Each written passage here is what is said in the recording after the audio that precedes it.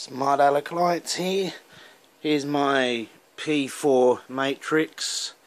64 by 32 panels. There is 12 in all. There's a little Linsn card there. It's connected up via Ethernet, via 1 gig Ethernet, just to a little tiny personal laptop.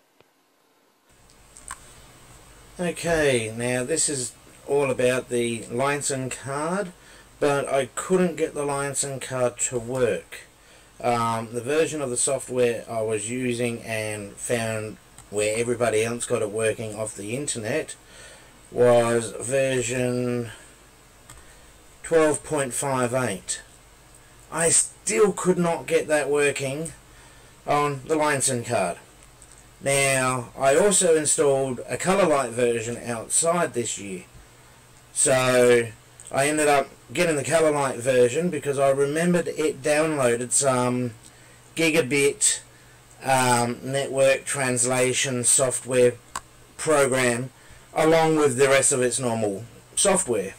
So I downloaded that and installed it in. Next minute, the whole Linsn card just came to life.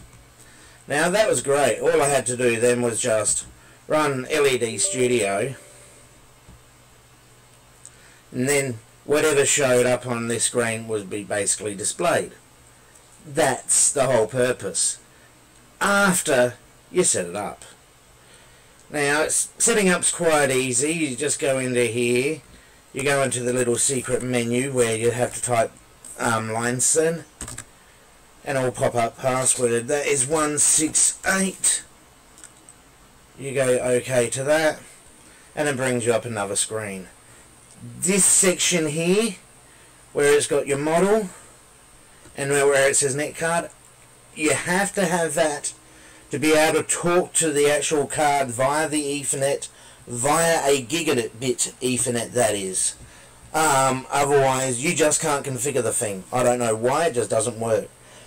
As soon as it shows up that's why I installed the colour light drivers, it suddenly allowed the net card to be discovered. From this I was able to go into the check hardware.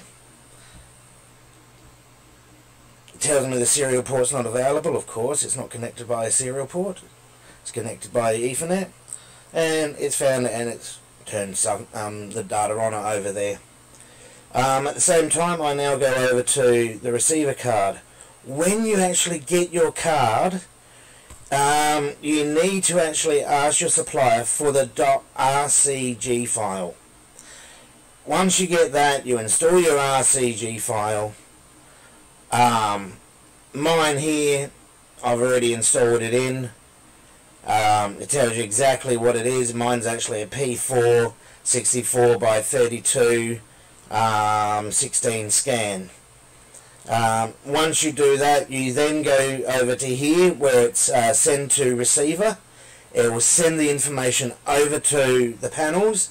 They will then look like they're working. You then save it on it so it remembers it. You then go up here again and then you go to your display. Now this is a part that I find the best part about the Linsn or the colour light controllers. FPP, you can just treat it as one big gigantic matrix, but in here you can break it up over multiple cards, so you can have it on multiple matrices. So you could have 6 matrices around your house on 6 different cards, all daisy chained, but FPP will only see it as one gigantic matrix. Food for thought with that one. Nice and cheap as well, the receiver cards are. So as soon as you've done that, you're able to save the configuration over to the card, and that's basically it. You just close it off there. You save your setup, and then basically from here, if you wanted to, you can open up a little okay, I don't have the demo file in this one, but there is actually a demo file you can get. You can actually play PowerPoint files, simple DVDs, just to test out your screen.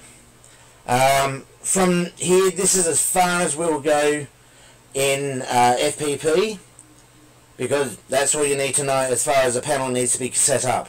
The rest of it now is in the Raspberry Pi on the the Raspberry Pi 3B Plus is what I've got it set up as, and I'll be showing that in the next video.